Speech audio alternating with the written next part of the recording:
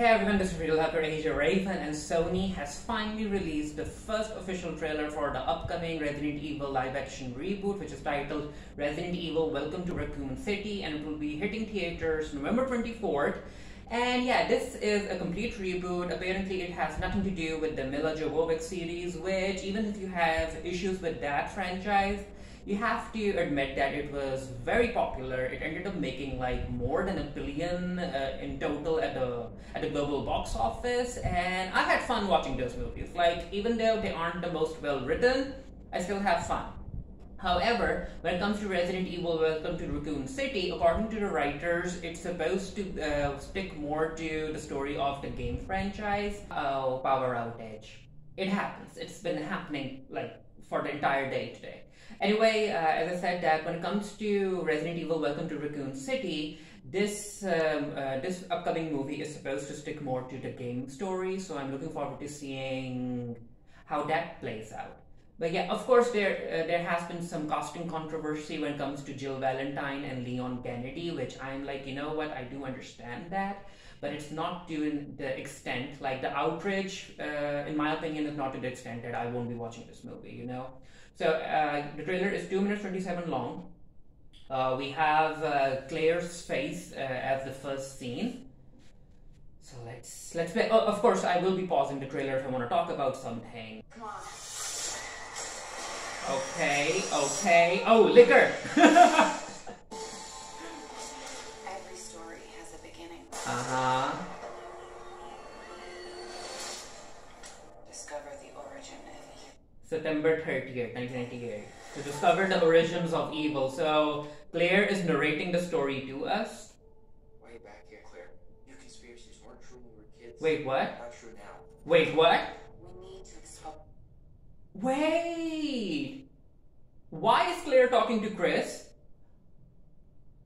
I guess they're changing the story. I think Claire ends up coming to Raccoon City before it gets infected? That's a very major change. That is a very major change. When we were kids. Not true now. And she's into conspiracy theories? Expose Umbrella. Watch this. Oh. I'm afraid of what they're gonna do to this town. Oh, so she already knows that something is going to happen to Raccoon City.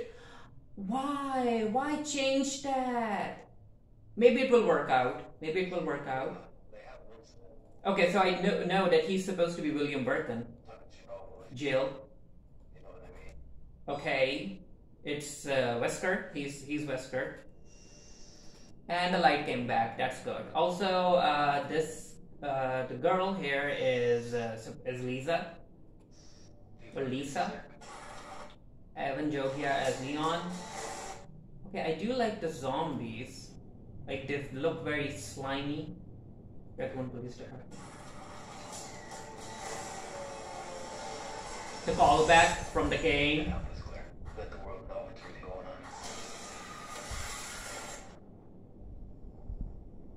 on. Yeah, he's Chief Irons. Not a song. Come on now. I don't want to get copyrighted. So yeah, I will be pausing the trailer more because of copyright. So Claire is stuck. So the infection happens in front of Claire. Oh. Shall we go? Yeah, this is not giving me Leon. Like, I look at her and I'm like, okay, that's Claire. I look at him and I'm immediately like, I don't know who that is, but that's not Leon. Maybe I'll change my mind when the film actually comes out.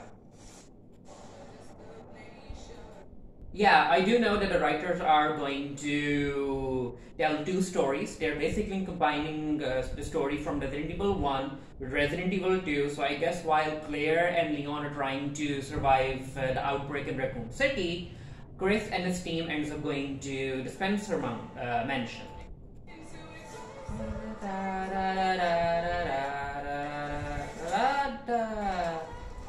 I mean, I do like showing that Claire is into research and conspiracy theories, but I also have certain concerns. This is where you're experimenting on them. Oh, that's I mean, I know this actress from the Maze Runner movies as well as Pirates of the Caribbean, but that's bad acting. Like this scene, the way she delivers the line. This is where you're experimenting on them. Like, what's that? Oh. Is he supposed to be Spencer? A very old Spencer or something? I'm not really sure. Dangerous. Split up. Okay. The mansion. Uh-oh. Uh-oh. Uh-oh. Yeah. Yeah. The mansion doesn't look grand. It looks kind of cheap. Like the film had a low budget. Like, I remember when the mansion was introduced in the game, it was like very, very big. Like, this does not look like a big mansion. Like, even the staircase, it's too small in my opinion. Oh, come on now. Even the chandelier. Okay, okay, run. So they get stuck in the mansion. Wait. Call back from the game. I remember that scene. Yeah, yeah. Hey, yeah. Oh. Ugh. So they come into the Raccoon City Police Department. Ada is supposed to be in this movie too. Mutated dog. Okay. Take him raw down. Okay. Contain. Ew. Ew. Raw down. What was that? Yeah, the budget.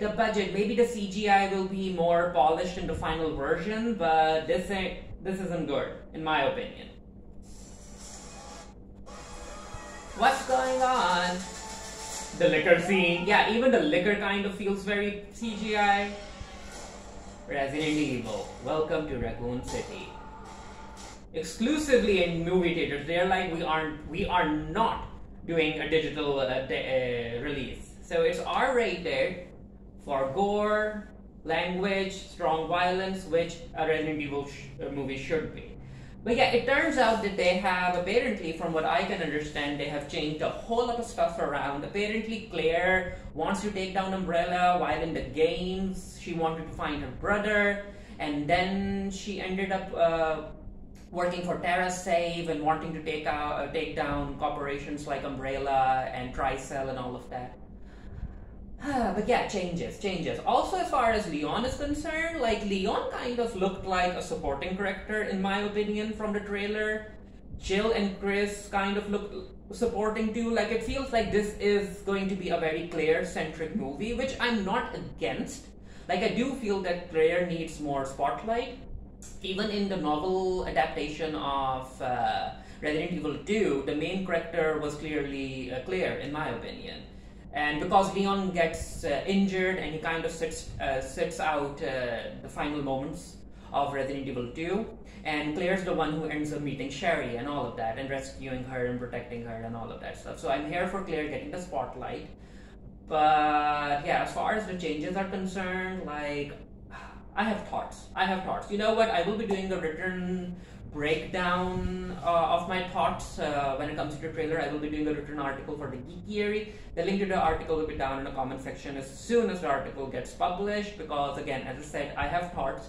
As a long-time Resident Evil fan, I am looking forward to watching this movie, but I also have my concerns when it comes to the narrative choices they have taken, the kind of low-budgety feel that this movie is giving me.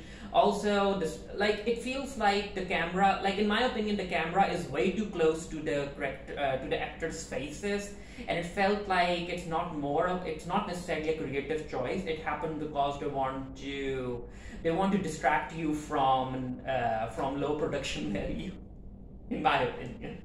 Like the Spencer mansion, it looked too small. Even the Raccoon City Police Department looked small, the gate and everything. But yeah, anyway, let me know what you thought of the trailer down in the comment section below. Until next time, stay happy, stay safe, stay blessed. See you guys later.